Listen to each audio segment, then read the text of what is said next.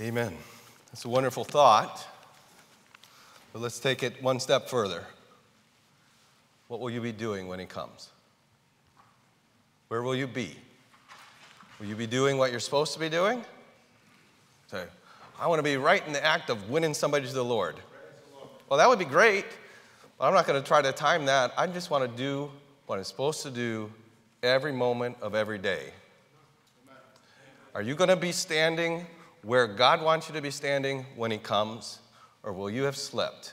The title of our message tonight is Stand Fast.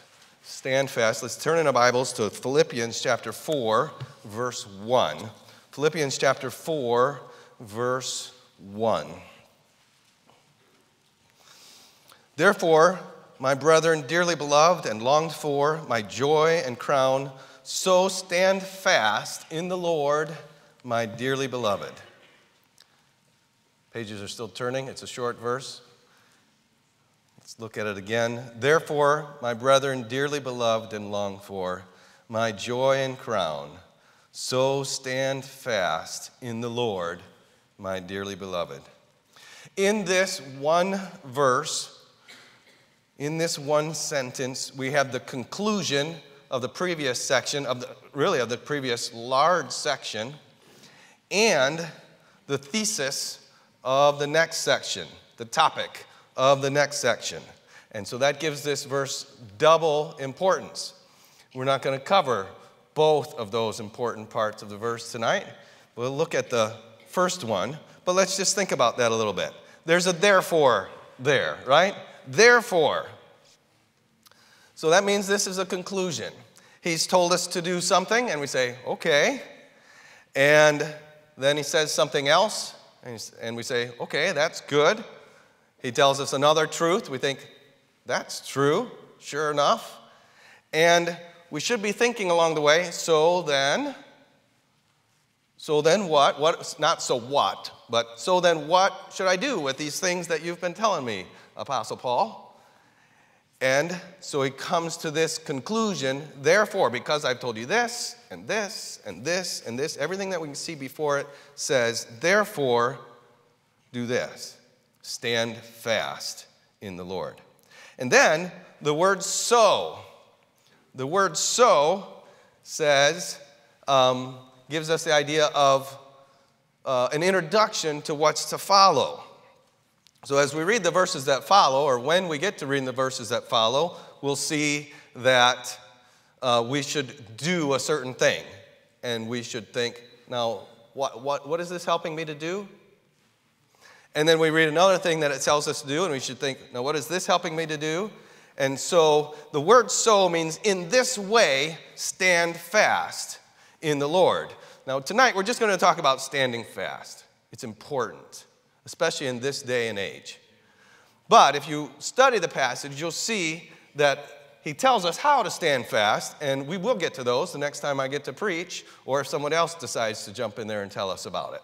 So we have a conclusion and a thesis in this verse. Therefore, my brethren, dearly beloved and longed for, my joy and crown, so stand fast in the Lord, my dearly beloved. Let's pray. Heavenly Father, thank you for your word. Thank you that you've just given us your word. Lord, if we didn't have your word, we would be like all the rest of the heathen in the world, grasping in the dark, wondering, putting our own thoughts toward what it is that we could do to please an unknown God. But Lord, you've made yourself known to us in your word, and your word tells us that you made yourself known to the world in the person of Jesus Christ. Thank you for that. Thank you that we can learn from your word. Thank you that you've made it available to us, that we have it, that we know it's what's right from you. And then, Lord, help us tonight as we look at this small portion of it to understand that we shouldn't just get warm feelings because we have your word. We should follow your word.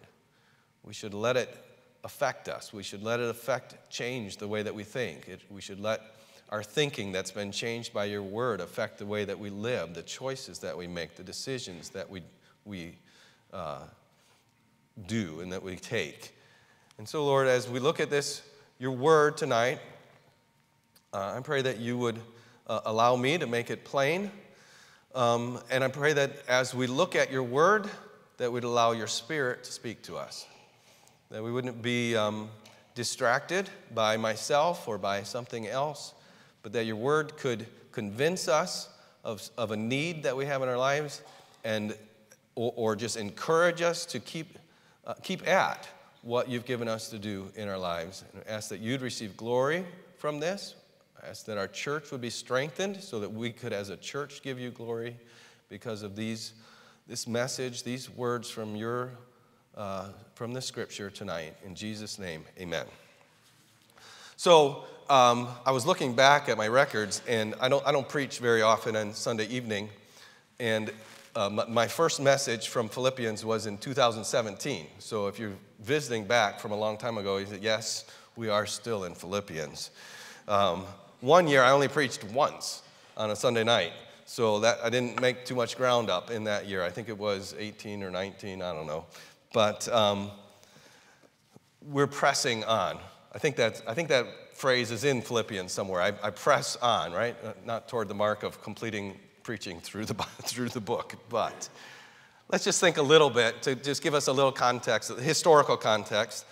The Philippians were the believers in the city of Philippi, and that church was founded by the Apostle Paul on his second trip. We call it a missionary trip, his second journey. He began that journey going back to churches that he had started on his first journey.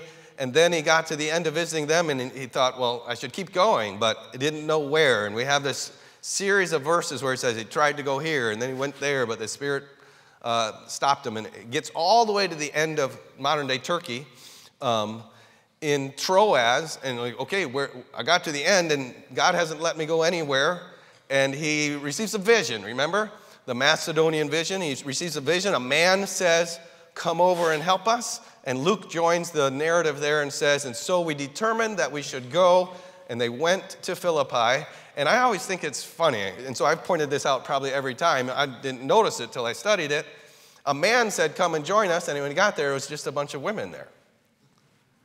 Like, where's the man? The man, where's, and the women, they didn't really have any worship services or anything. There was a place where prayer was wont to be made, the Bible says, and the women were there.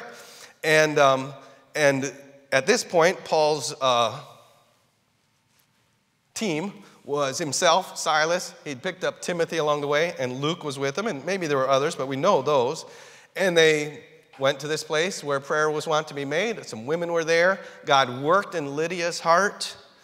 There was a slave girl who got delivered from a demon, and that caused an uproar.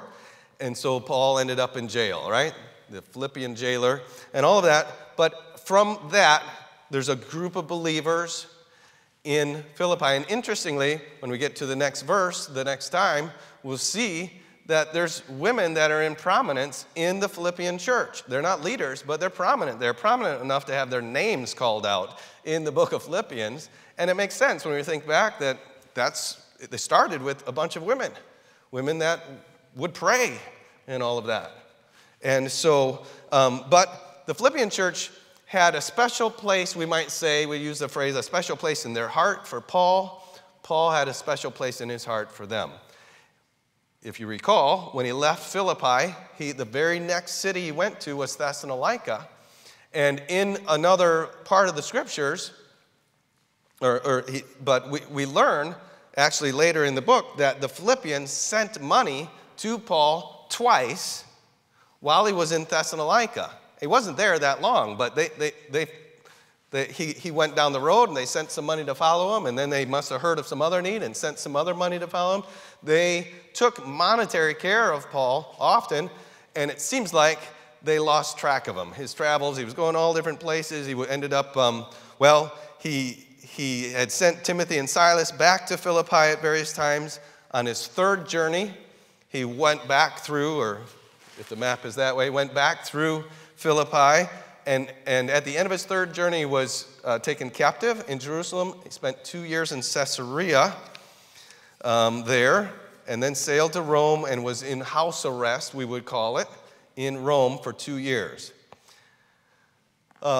Toward the end of that 2 years, Paul's circumstances got worse. We don't know exactly what. When he was first there, he had his own hired house. The end of the book of Acts makes it sound like life wasn't that bad.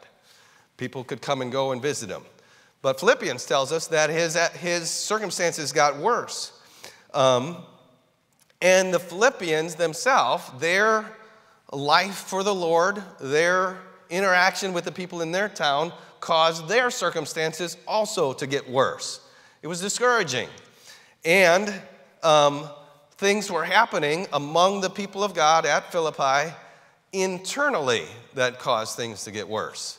There was strife there over and over and over again. And I'm going to just repeat this because if I ask right now, what's the theme of Philippians, you're going to say it's joy, but it's really unity. Over and over and over again, he says, I want you to be of one mind. I want you to be of the same mind. Over and over and over again. And why would he say that over and over and over again? Because they weren't. They weren't. There was more, somehow, it seems to me, in the way that the book reads, that they lost contact with Paul. They didn't know exactly where he was, but after a while, they figured out where he was. He's now in Rome. They got together a gift for him, and they sent it with Epaphroditus. More correspondence went back and forth between them because they heard that Epaphroditus got sick while he was there, and all of this happens. And after that time, Paul writes this book that we can read in about 9 or 10 minutes. It takes me 7 years to get to chapter 4, but we could read it in about 9 or 10 minutes. Paul writes the book of Philippians. It's not like the book of Corinthians. Corinthians, he's addressing this problem and that problem and that problem. While I say there was an issue with division among them, he doesn't come right out and say, there's divisions there. He's, in a different way, addresses that issue. There's no clear, what this book is about. No ethical teaching necessarily. There's not really a chapter on a certain doctrine or everything. It's the scripture, and there's all kinds of, there's some of the most amazing doctrine taught to us in the book of Philippians, but it's not like Romans or Colossians. It is the most personal book that he writes to any church. Now, of course, a book to Timothy or Titus is personal, but for a church, this is the most personal book that he writes. And he starts by greeting them, giving thanksgiving for them. He tells them in verses chapter 1, 12 through 26, how they can look at trouble, how to look at trouble. Things are worse for me, things are worse for you. How can you do that? In verses 27 through 30, he tells them to live like the gospel. Remember verse 27? You don't, unless you're looking at it. But only let your conversation be as it becometh the gospel of Christ, that whether I come and see you or else be absent, I may hear of your affairs, that ye stand fast in one spirit, with one mind, striving together for the faith of the gospel. So this is important to Paul right at the beginning of his writing. Chapter 2, he talks about being like-minded, and then we have the centerpiece of the book, where he talks about what Christ did, how he emptied himself, made himself of no reputation, and became obedient unto death, even the death of the cross, and then God exalted him so that someday all will kneel before him, calling him Lord. After he gives us that centerpiece, he tells them to work out their salvation and shine as light. Talks about how Timothy is an example of Christ-likeness. Timothy, at this point in his life, we could see parallels between his life and Christ's life that you see in the beginning of chapter 2. And then talks about Epaphroditus himself, and it says, hold such in reputation. Recently I heard some pastors talking about whether Christians should have heroes, and it was a good discussion. I enjoyed listening to it, and I got all the way done with it, and they were talking like, I don't think the Bible actually talks about heroes or whatever, and finally finished, and I remembered this verse, or this section at the end of chapter 2, where Paul says, hold this type of person in reputation. Well, that's what a hero would be.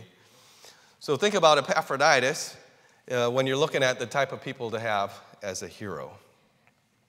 At the beginning of chapter 3, he warns against fleshly Christianity. I'm being very general here, but he warns against fleshly Christianity, and then talks about his own how he depended on the flesh and how he turned from that so that he could to follow Christ, and then how he would like to know Christ even better.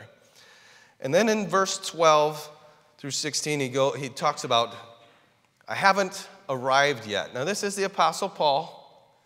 He's been in prison for nearly 2 years. He's near the end of his ministry. There's a time he'll be out, he'll do more, but he's a man that we would look at and say, he's dedicated his life to the Lord. If I could do 1/10 of what he did, I'd be happy. And he says, I haven't arrived. I haven't apprehended. I'm not satisfied with where I am in my Christian life. I'm going to be more devoted. I'm going to make sure that my direction is going in the right direction. I'm determined.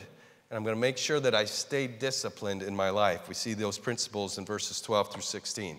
And then I'm going to pick up reading in verse 17 of chapter 3 to finalize this context, this textual context. It says, brethren, be followers together of me, and mark them which walk, so as ye have us for an ensample. An ensample, you've gotten a sample of something before, right? This is a sample. He says, look at us. We're a sample of what you should be. These people are a sample of what you should be. You could use the word example, but that's why the word sample is there. And sample it's the prototype. It's the thing that the rest of us should be following after. So he's follow me and follow them that which walk like me, as you have for an ensample. And skip down after the paragraph, the parenthesis, where it says, for our conversation is in heaven. Now then go back into the parenthesis, and we have an example of who not to follow. For many walk, of whom I have told you often, and now tell you even weeping, that they are the enemies of the cross of Christ, whose end is destruction, whose God is their belly, their purpose is destruction, their God is their belly, they glory in their shame, whose glory is in their shame, who mind earthly things. So he's showing us a stark contrast between what not to follow, and clearly, these people that he's describing here want you to follow them. What not to follow and who to follow. Brethren, be followers together of me, and mark them which walk so as you have us for an ensample. For our conversation is in heaven, from whence or from where also we look for the Savior, the Lord Jesus Christ. What did the group just sing? From whence we look for the Savior, the Lord Jesus Christ, who shall change our vile body, that it may be fashioned like unto his glorious body, according to the working whereby he is able even to subdue all things to himself. Therefore, my brethren, dearly beloved and longed for, my joy and crown, so stand fast in the Lord, my dearly beloved. So if we look at verse 1 there, coming back there to verse 1, there's a relational setting that he puts into there. I don't think you could miss it, could you? Did you miss it? Did you notice there all the loving language he has there? Therefore, my brethren, dearly beloved and longed for, my joy and crown, gives them that challenge and then says, my dearly beloved. I'm not going to take the time to study all those words, but the terminology almost, I heard somebody say it almost sounds gushy. you think he's just doing that as a rhetorical device? Is he just buttering them up? Of course not. These are the words of Scripture. He does love them. And so just without going into all of that, let's just note that he loved the Philippian believers greatly. And he's also, in the middle of all that love, he's sternly telling them to do something.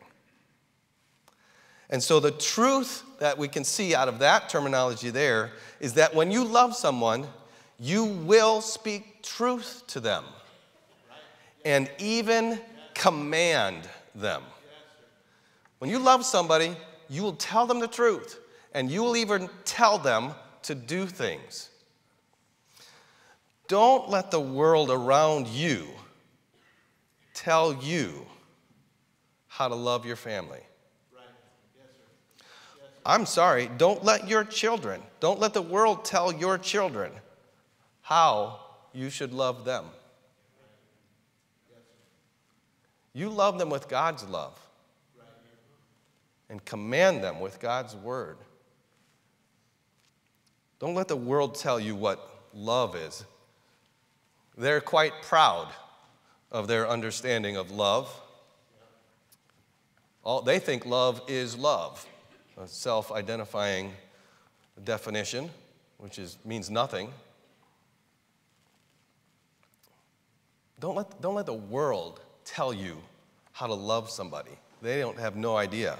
Don't let the world around you tell you how to allow your pastors to love you. That's actually a more direct application. Here's Paul. I know he wasn't the pastor of the Philippians, and we don't have apostles anymore. We don't have the apostle, Dr. Reverend Jeremiah Mitchell, as our pastor. But he is our pastor. And don't let the world tell you, well, if he loved you, he doesn't love you. Don't let that voice in the back of your head say he doesn't love you when he tells you something that you need to hear. He tells you to stop doing something or gives you counsel to start doing something. The truth is, when someone really loves someone or a people, as much as we can see in this verse, my brethren, dearly beloved, longed for, my joy, my crown, they will tell you some things to do. They will command. Now let's look at that command. The command is stand fast. Stand fast. The word stand fast is a verb. All the grammar teachers just perked up, and the rest of you said, okay. It's a verb. It means hold your ground. It means maintain a position. It means don't slide back or give up. It means be steadfast. It's very much like our memory verse for last month. Therefore, my beloved brethren, be ye steadfast, unmovable, always abounding in the work of the Lord, for as much as you know that your labor is not in vain in the Lord. Hold your ground. Are you a believer? Are you a Christian? Stand fast. Hold your ground. Where is the enemy pushing against? That's where you have to stand fast. I don't even have this written down, but if you stand fast in a place where the enemy's not pushing, that doesn't make you a good Christian. Especially if you're sliding back in the place where he is pushing. But it's a verb, and it means hold your ground. Hold the position. Don't slide back. Be steadfast. It's in the present tense. It's in the present tense. That means that you're not done. If you stood fast, good. But you still need to stand fast now. Do it now. Keep doing it now. Don't stop doing it now. Stand fast. Stand fast today. Stand fast tomorrow. Stand fast the next day. Stand fast next week. Stand fast next month. And we could go on and on. It's in the present tense. Stand fast. Don't I get a break? No, we don't. We don't get a break. Now, sometimes we get moved to a different field of service. We get put on a different type of duty, and that gives us some variety. Isn't the Lord merciful that way? Allows us to rejuvenate ourselves in certain ways, but we always must be standing. Stand fast. It's an active verb. It's an active verb. That means there's activity involved. You can't just let it happen. Nobody stands fast without working at it. It's not going to just happen. And it's imperative. I've probably implied that, right? It's an imperative. It's not a statement of facts. We would say, Christians stand fast. That's true, but that's not what Paul said. He didn't say, I want you that I love so much to know that Christians stand fast.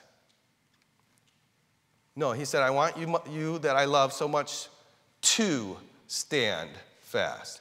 You stand fast. As a Christian, there's no choice in this matter. There isn't a choice. He says, stand fast. So what do? Stand fast. If we don't, that's disobedience. We must do it.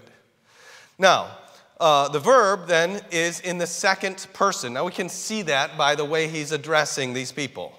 He's addressing them directly. He doesn't use a pronoun here, but he's addressing them directly. He's not talking about himself. He's not talking about somebody else. He's talking to them. So second person means you, right? Remember that? I, you, them. Okay, first person, second person, third person. So it's you. It's not Paul. It's not the leaders. Now, of course, the leaders, I have to read this verse myself. But when you read it, he's not talking to me. When you read it, he's talking to you. When I read it, he's not talking to you. When I read it, he's talking to me. You. Not Paul, not the leaders, not others, you. And then, and I'm excited to share this with you, it's plural. It's not you by yourself. It's actually what we would say in the Bible, ye. Ye, together. But let me just say, that doesn't mean that we all, in a sense, we all band arms, yes, but it means is that others are depending on you. Team sports is really good to teach us about the Christian life. And that's one of the reasons we have sports in our school, and because there's nothing like athletic activity to mimic the field of battle, and there's nothing like battle that mimics the realities of Christian life, the spiritual warfare. So, but there's the individual sports, and there's team sports, you know, the team sports like basketball and volleyball and soccer or football, whatever you want to call it. These are team sports. But to me, there's a certain kind of team sport that is the pinnacle of athletic activity. It's the pinnacle of athletic activity. It's a team sport where everybody has to do their part, but the whole team is depending on them to do their part. Track team is like that. You have the 100-yard sprinter and the 200-yard sprinter, and and the shot put and the whatever, all the different parts of the event. You have somebody that does that, and everyone has to do their part and have to do the best in order for the team to win. But the sport that some of us are much more familiar with that's just like this is wrestling. I think I got this right. I didn't look it up. Mr. Ramus, help me out, as long as you're not confused with present day. When I was on the wrestling team, I'm going to look at it, make sure I get what I wrote down earlier right. There was an 85-pounder, a 98-pounder, a 105-pounder. That was Mr. Edwards. No, I wrestled 105 in 8th grade, I think. Long time ago, like almost 100 pounds ago. A 112-pounder, 119, 126. Mr. Edwards wrestled 126.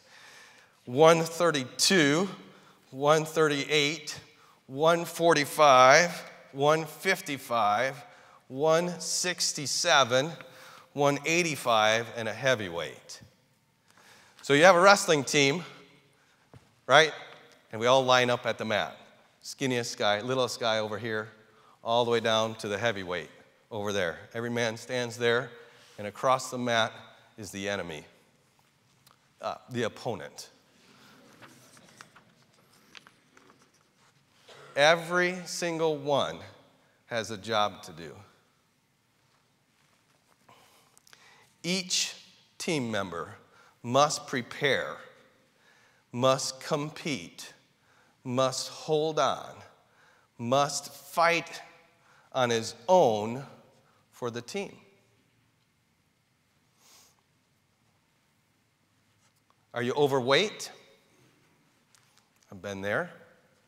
I was overweight. Could anybody else on the team lend me a pound so that I'd make weight? Nope. I failed the team.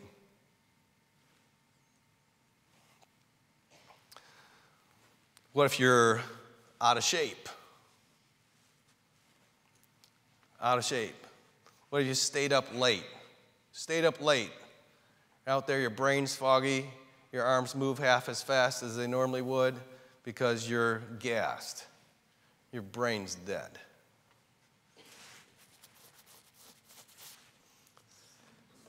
You quit easy. He grabbed me hard. Are you a sissy?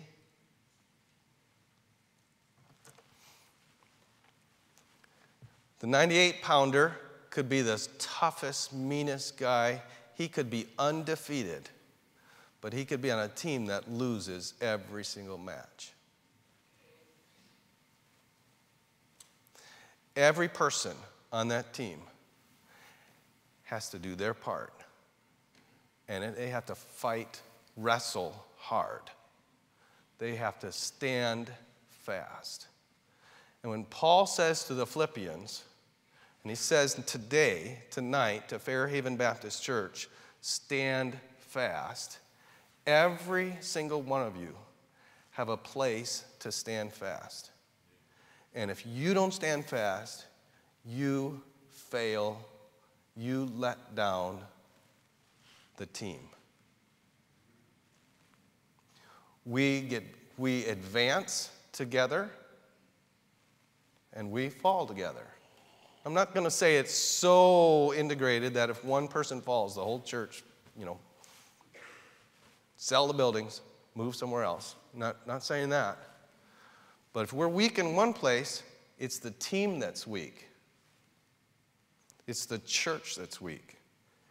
It's all of us are affected by every single other person. Now, as I was imagining this, I was thinking about the church and all of us standing fast in our place.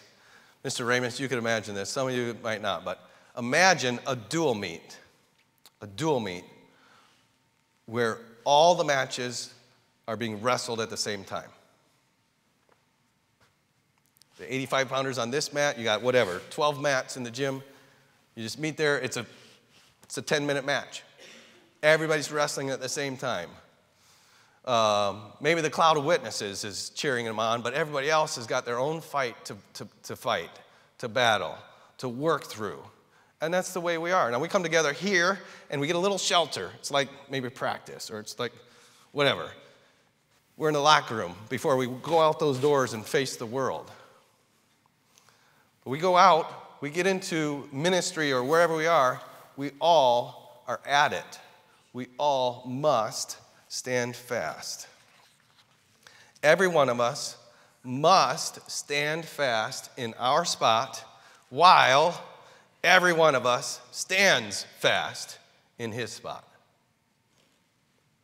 Every one of us must stand fast in our spot while every one of us stands fast in our spot.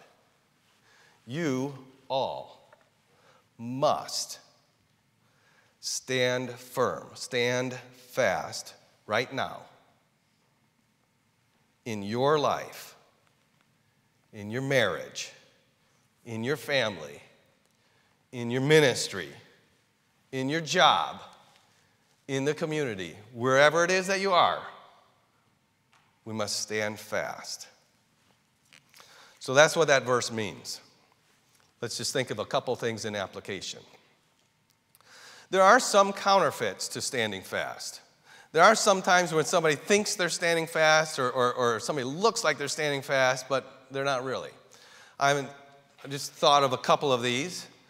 One way that we might look like we're standing fast is we're just copying somebody else. Now, don't get me wrong. If you don't know what to do, find somebody else to follow and do what they're doing. But if you're just doing it because somebody else is doing it, you have no no backbone in yourself, no belief in yourself, no commitment to God in yourself, and you're just copying somebody else. You're a counterfeit. You're just copying. Another, I would say, I've been trying to be bold and tell us that you have to stand fast, but there's some people that have a self-centered stand fastness, self-centered boldness. Nobody telling them what to do. They're going to stay right here and do what they want. Preacher's not going to tell them what to do. No godly friend is going to tell them what to do. Their mind is set on doing what they're going to do. And mostly, when it's that way, their mind is set on moving away. They're not standing fast, but they have this bravado, this machismo, this some like tough man thing. I'm a man, so you can't tell me what to do. Well, just because you don't want to be told what to do doesn't mean you're standing in the right place and doing the right thing. That could be a counterfeit for standing fast. Then I thought of some opposition to standing fast. Opposition to standing fast. There's probably more than this, but as I was thinking through, I thought there's overt opposition. We're standing in our spot, and it's really clear who we're standing against, because they're right there. It's overt. It's out in the open. People will say, that's stupid. People will say, that's out of date. People will say, that was fine for people 30 years ago, but it's not fine for people now. Whatever. It's open opposition. And that is not something to be laughed at. It's not something to be shrugged off. It can be evil. It can be empowered by the devil with tremendous amounts of power and coordination of people into that. It is a fight that we must stand against, and that can weary us. We can get tired. But the scriptures in another place say what? Be not weary in well-doing, for as much as you know that your labor is not in vain in the Lord. We must stand fast. But there's also a covert opposition. Now, covert operations are under the radar, right? They're the spy operations. They're the ones that are cool to read about. Well, the overt ones are cool to read about too. Massing, D-Day was not that long ago. How many? 150,000 soldiers? Oh, that was kind of overt. Now, it was a little bit of covert there too, but when you get 150 in one place, it's hard to hide them. But covert operations. You know, there's somebody, maybe it's in your mind, maybe it's a friend, maybe it's somebody at work, maybe it's somebody in this church, says, what if there's a different way to do it? I've seen other people. There's other people who seem like they're good Christians. They don't do it that way. They don't dress that way. Their skirts are, they're not bad, but they're a little shorter than what we all do here. Their music isn't as stiff as Fairhaven's. That's covert. They're good Christians. They love the Lord. Their pastor loves the Lord. Their pastor might even have preached in chapel. You think you're better than them? Now, I'm saying it out loud. This is overt. But this happens in our mind. It happens between friends that are discussing things. Do we really think we're better than them? Are they weak? Are we that great because we're strong? We have high, strong standards? Those are real questions. I'm not going to say that they don't come into our mind. But let me give you an answer. You might not like the answer, but here's an answer that's biblical. Might not even be sufficient, but it's still biblical. And the answer is, they're not here. They're not here. A principle that applies to this is don't judge another man's servant. You ever heard that? It's in the Bible, isn't it? Don't judge another man's servant. This person in another church is taught to live a certain way. They're faithful to the Lord. They're faithful to the church. They're probably standing fast in that way. Don't judge them. You stand fast where God put you. God put you here. Say, well, I'm going to change that. I'm getting tired of this around here. God put you here. Not so that you'd leave. Let me just put it this way. Don't envy another man's servant either. That's a heart problem. Why do I have to be here? Why did God put me here? They're so old-fashioned. They're still doing things they did 30 years ago. The whole world doesn't do anything they did 30 years ago. You all remember Barack Obama? That stalwart who ran on a platform that marriage was between one man and one woman for life?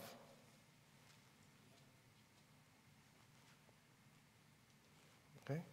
Just because we still believe that doesn't make us old fogies. And we didn't really believe much else than I don't know that he believed it, but he ran on it, right? But the point is, the world is moving, and it's moving faster and faster now, and worldly Christians are moving too. Don't envy somebody that's different than you. That's maybe, if you were in their shoes, you'd find out that you might, let's give them the benefit of the doubt, I don't know who they are, the thing that you're envious of, because you've got a world, we all have flesh that likes that. But the thing that you're envious of and hoping for, if you got there, if it's a strong church, there's going to be something there that you don't like. The problem with going to a new church, because there's problems in your church, is that when you get there, you are there. Your flesh that doesn't like certain things about this church that strain of flesh will be comfortable in another church, and it won't like something else about another church if it's a church that's worth anything. Don't be a caviling coward.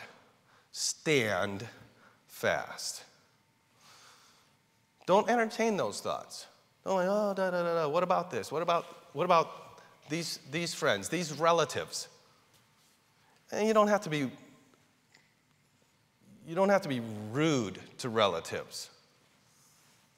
But you do have to know that they're not a part of your church. And I'm not trying to lift up this church as we know, but this is the church God's given us. This is where you are. This is where I am. This is what we do. We're continually striving to be closer to what God wants for us.